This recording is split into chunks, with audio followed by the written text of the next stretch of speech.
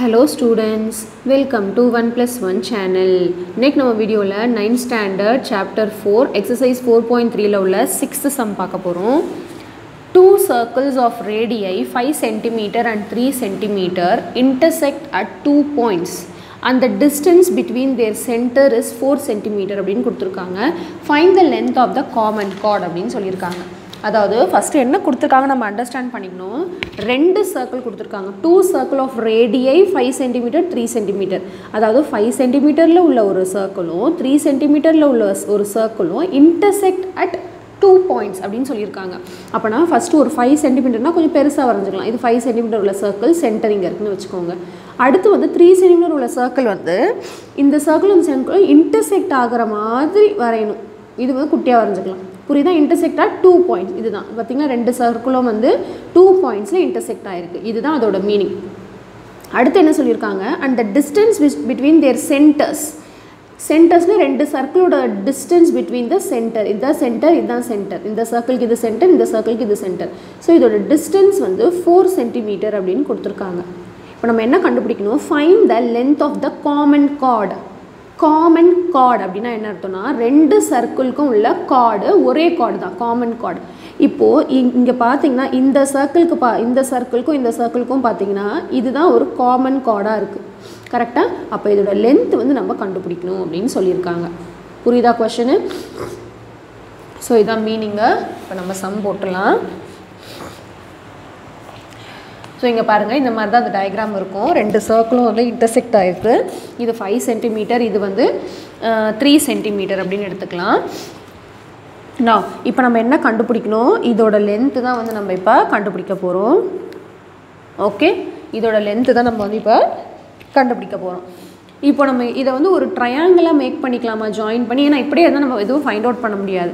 So இப்போ நான் வந்து இந்த ரேடியஸையும் இந்த சென்டரையும் இங்கே வந்து ஜாயின் பண்ணுறேன். அதே மாதிரி இந்த ரேடியஸும் இந்த சென்டரோடு நான் வந்து ஜாயின் பண்ணுறேன். ஓகே, இப்போ நம்மளுக்கு என்ன தெரியுது பாருங்கள், இந்த சர்க்கிளோட ரேடியஸ் தான் இது. கரெக்டாக? அப்போ இது வந்து என்னது 5 cm. இந்த சர்க்கிளோட ரேடியஸ் ஏன்னா centre from any point on the circle. அப்போ இது வந்து 3 cm. கரெக்டாக? இப்போது நம்ம இதுதான் கண்டுபிடிக்கணும். இதுதான் வந்து கண்டுபிடிக்கணும். இது ஃபுல்லாக வந்து 4 cm கொடுத்துருக்காங்க.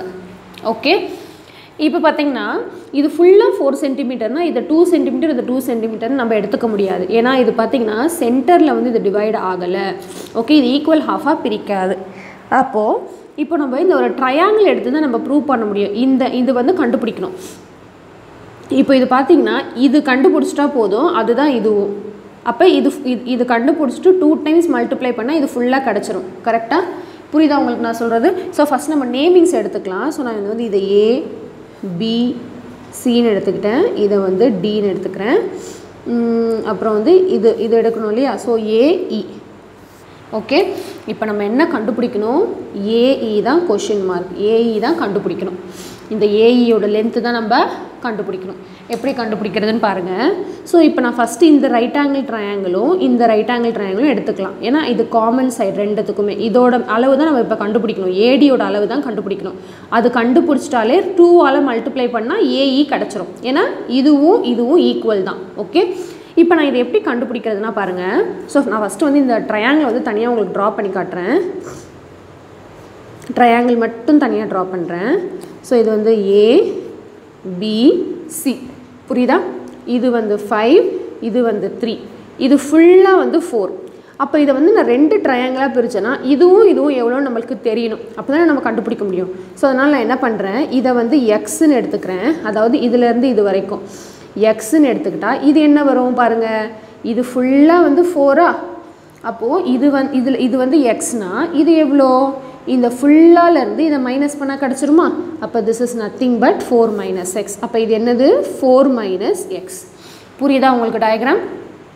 இப்போ நம்ம ரெண்டு ட்ரையாங்கிள் எடுத்து ஏடி கண்டுபிடிக்கணும். Right angle triangle ATP and ADC எடுத்து நம்ம கண்டுபிடிக்க போகிறோம். கிளியர்? ஸோ உங்களுக்கு கிளியராக அண்டர்ஸ்டாண்ட் ஆகும்னு நினைக்கிறேன். இப்போ நம்ம வந்து ஃபைண்ட் அவுட் பண்ணிடலாம். ஸோ இப்போ நம்ம இதுக்கும் ஒரு நேமிங் வச்சுக்கலாமா? இது வந்து நான் ஒய்ன்னு எடுத்துக்கிறேன் இந்த சைடு. அப்போ தான் நம்ம கொஞ்சம் ஈஸியாக இருக்கும் சொல்கிறதுக்கு. சரிங்களா? இது வந்து நான் வந்து ஒய்ன்னு எடுத்துக்கிறேன். இப்போ ஃபஸ்ட்டு வந்து இந்த ட்ரையாங்கிள் எடுத்துக்கிறேன். Triangle ATP. Okay, so in triangle ATP nothing but நம்ம பித்தாகரஸ் தியரம் தான் யூஸ் பண்ண போகிறோம். இது வந்து 90 டிகிரியா, அப்போ இதுதான் ஹைப்போட்டீனியஸ். அப்போ நம்மளுக்கு பித்தாகரஸ் தியரம் தெரியும் இல்லையா, hypotenuse square is equal to some of the squares of other two sides. அப்போ நம்ம என்ன எழுதலாம், 5 square is equal to X square plus Y square. புரியுதா? அப்போ இன் ட்ரையாங்கிள் ஏடிபி இல்லை ஏபிடி எழுதிக்கலாம், ஏடிபி எப்படி வேணாலும் எழுதிக்கலாம். 5 square is equal to X square plus Y square. So இந்த 5 ஸ்கொயருங்கிறது 25. இப்போ நம்ம y தானே கண்டுபிடிக்க போகிறோம், இந்த சைடு தான் கண்டுபிடிக்கணும் ரெண்டுத்துலேயும், அப்போ தான் நம்ம கண்டுபிடிக்க முடியும். அப்போ என்ன வந்துச்சு, ஒய் ஸ்கொயர் அப்படியே வச்சுக்கலாம், எக்ஸ் ஸ்கொயர் அந்த பக்கம் போனால் மைனஸ் எக்ஸ் ஸ்கொயர். ஸோ இப்போ நம்மளுக்கு ஒரு ஐடியா கிடச்சிருக்கு என்னென்னா, ஒய் ஸ்கொயரோட வேல்யூ வந்து 25 மைனஸ் எக்ஸ் ஸ்கொயர் அப்படின்னு கிடச்சிருக்கு. ஸோ இதை வந்து ஈக்குவேஷன் 1 அப்படின்னு வச்சுக்கலாம். அடுத்து அதே மாதிரி இந்த ட்ரையாங்கிள் எடுக்க போகிறோம். புரியுதா? இப்போ ட்ரையாங்கிள் ஏடிசியில் அதே மாதிரி பித்தாகரஸ் தியரம் யூஸ் பண்ண போகிறோம். எப்படி, ஹைப்போட்டீனியஸ் இதுதான் இதில். So 3 square is equal to Y square plus 4 minus X the whole square. கரெக்டாக? Hypotenuse square is equal to some of other squares of other two side.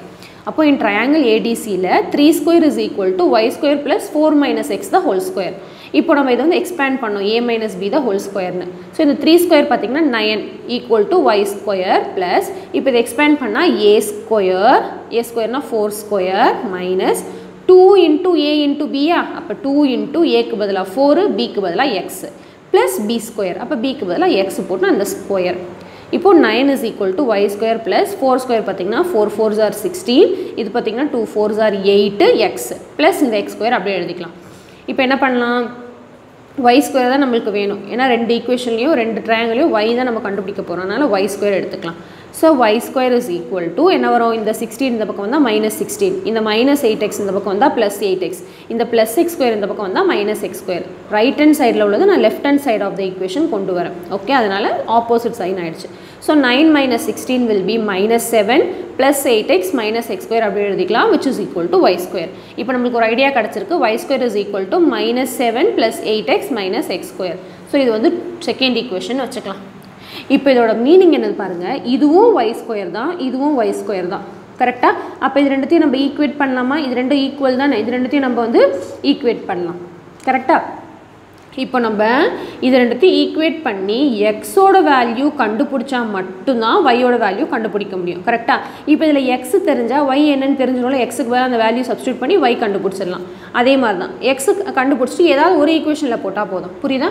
So நான் இப்போ என்ன பண்ண போகிறேன், சப்ஸ்டிடியூட் ஈக்குவேஷன் 1 and 2 இதையும் equate பண்ண போகிறோம். அப்போ என்ன வரும், 25 minus x square is equal to minus 7 plus 8x minus x square.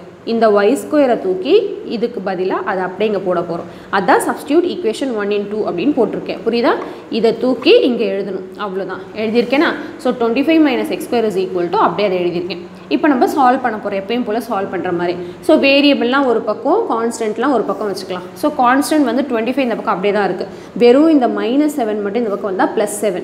இதெல்லாம் வேரியபிளா, ஸோ ரைட் ஹேண்ட் சைடே வச்சுக்கிறேன். இது ஒரே ஒரு வேரியபிள் லெஃப்ட் ஹேண்ட் சைடு இருக்குது. ஸோ ரைட் ஹேண்ட் சைடில் கொண்டு வந்தால் மைனஸ் எக்ஸ் ஸ்கொயர் வந்து ப்ளஸ் எக்ஸ் ஸ்கொயர் ஆகிடும். ஸோ இந்த இதில் என்ன நடந்திருக்குன்னா, -7 இந்த பக்கம் வந்திருக்கு, மைனஸ் எக்ஸ் ஸ்கொயர் இந்த பக்கம் வந்திருக்கு. ஓகே, ஸோ இது ரெண்டுத்தையும் ஆட் பண்ணால் நம்மளுக்கு 32 அப்படின்னு கிடைக்கும். நெக்ஸ்ட் என்ன பண்ணலாம், சாரி இங்கே வந்து -8 இந்த எக்ஸ் ஸ்கொயர் அப்படி தானே எழுதணும். கரெக்டாக? புரியுதா? 25 இந்த மைனஸ் இந்த பக்கம் வந்தால் +7 is equal to இந்த மைனஸ் எக்ஸ் ஸ்கொயர் இந்த பக்கம் வந்தால் ப்ளஸ் எக்ஸ் ஸ்கொயர் ஆகிடுச்சு, balance 8x minus X square அப்படி எழுதணும். இப்போ இந்த plus X square minus X square 0 ஆகிடுமா, 1 - 1 0 cancel ஆகிடுச்சு. அப்போ மீதி என்ன இருக்குது, 8x மட்டும் தான் இருக்குது. அப்போ எக்ஸோட வேல்யூ இதில் நம்ம கண்டுபிடிச்சிடலாம். ஸோ 8 இந்த பக்கம் வந்தால் டிவைடில் வருமா, so 32/8 is equal to x. அப்போ இதை கேன்சல் பண்ணலாம், 8 4s are 32. அப்போ எக்ஸோட வேல்யூ 4 அப்படின்னு கிடச்சிருக்கு. இப்போ இதோட நம்ம ஸ்டாப் பண்ணிட முடியாது, எக்ஸோட வேல்யூ நம்மளுக்கு தேவையில்லை, இதோட வேல்யூ தான் வேணும், ஒய்யோட வேல்யூ தான் வேணும். இப்போ இது 4ன்னு நான் கண்டுபிடிச்சிட்டேன். அப்போ அந்த 4ஐ தூக்கி ஒன்று ஈக்குவேஷன் 1 இல்லைனா ஈக்குவேஷன் 2ல் சப்ஸ்டியூட் பண்ணால் நம்மளுக்கு ஒய்யோட வேல்யூ கிடச்சிருமா, கரெக்டாக? அப்போது நான் வந்து ஈக்குவேஷன் 1 கொஞ்சம் ஈஸியாக இருக்கிறதுனால ஈக்குவேஷன் 1ல் சப்ஸ்டியூட் பண்ணுறேன். ஸோ சப்ஸ்டியூட் x = 4 இன் ஈக்குவேஷன் 1 பண்ணால் ஈக்குவேஷன் 1 வந்து y square is equal to 25 minus x square. அந்த எக்ஸுக்கு பதில் இந்த 4ஐ போட்டுக்கிட்டேன், அந்த ஸ்கொயர் அப்படியே போட்டுக்கிட்டேன். So y square is equal to 25 minus 4 square வந்து 16. அப்போ y square is equal to 25 minus 16 வந்து 9. அப்போ y தான் வேணும். ஸோ ஸ்கொயர் அந்த பக்கம் போனால் ரூட் ஆகும். ஸோ √9 வேல்யூ வந்து 3. இப்போ இந்த ஒய்யோட வேல்யூ வந்து எனக்கு 3 அப்படின்னு கிடச்சிருச்சு. ஒய் எது, இதுதான் ஒய், இது வந்து 3ன்னு கிடச்சிருச்சு. எனக்கு இது ஃபுல்லாக கண்டுபிடிக்கணுமா ஏஇ நான் என்ன சொன்னேன் இது எவ்வளோ கண்டுபிடிக்கிறோமோ 2ஆல் மல்டிப்ளை பண்ணால் அதுதான் ஏஇ ஏன்னா இது ரெண்டும் வந்து ஈக்குவல் ஓகே அப்போ நம்ம என்ன எழுதலாம் AE is equal to 2 into AD இல்லைனா 2 into Y அப்படின்னு எழுதிக்கலாம் புரியுதா AE is equal to 2 into Y அப்படின்னு எழுதிக்கலாம் இல்லைனா 2 into AD அப்படின்னு எழுதிக்கலாம் நேமிங்ஸ் ஸோ நான் என்ன எழுதியிருக்கேன்னா AE is equal to 2 into ADன்னு எழுதியிருக்கேன் நீங்கள் எங்கள் Y கூட எழுதிக்கலாம் ஒன்றும் பிரச்சனை கிடையாது so AE is equal to 2 into ADன்னு அது Y வந்து 3 இப்போ 2 3s are வந்து 6 அப்போ நம்ம ஏஇ தான் கண்டுபிடிக்கணும் அதான் கண்டுபிடிச்சிட்டோம் 6 so therefore the length of the common card is equal to 6 சென்டிமீட்டர்னு ஃபைனலாக எடுத்து எழுதணும் இதுதான் நம்மளை கண்டுபிடிக்க சொல்லியிருந்தாங்க length of the common card okay so இந்த சம்மை பொறுத்த வரைக்கும் 2 to 3 times பாருங்கள் அப்போ தான் உங்களுக்கு நல்லா கிளியராக அண்டர்ஸ்டாண்ட் ஆகும் ஓகே ஸோ கண்டிப்பாக இந்த வீடியோ வந்து உங்களுக்கு ரொம்ப யூஸ்ஃபுல்லாக இருக்கும்னு நினைக்கிறேன் யூஸ்ஃபுல்லாக இருக்கும்னு நினச்சிங்கன்னா கண்டிப்பாக ஒரு லைக் பண்ணுங்கள் உங்கள் ஃப்ரெண்ட்ஸ்க்கு ஷேர் பண்ணுங்கள் முடிஞ்சால் கமெண்ட் பண்ணுங்கள் நம்ம சேனலை வந்து சப்ஸ்கிரைப் பண்ணி பாருங்கள் கூடவே பக்கத்தில் உள்ள பெல் ஐக்கானை கிளிக் பண்ணிங்கன்னா ஆல் அப்படிங்கிற ஆப்ஷன் வரும் அதையும் செலக்ட் பண்ணி வச்சுக்கோங்க அப்போ தான் நான் அடுத்தடுத்த போடுற வீடியோவில் உங்களுக்கு நோட்டிஃபிகேஷனாக வரும் நீங்கள் மிஸ் பண்ணாமல் பார்க்க முடியும் ஸோ நம்ம இந்த எக்ஸசைஸில் உள்ள ரிமைனிங் சம்ஸ்லாம் நெக்ஸ்ட் வீடியோவில் பார்க்கலாம் until then bye students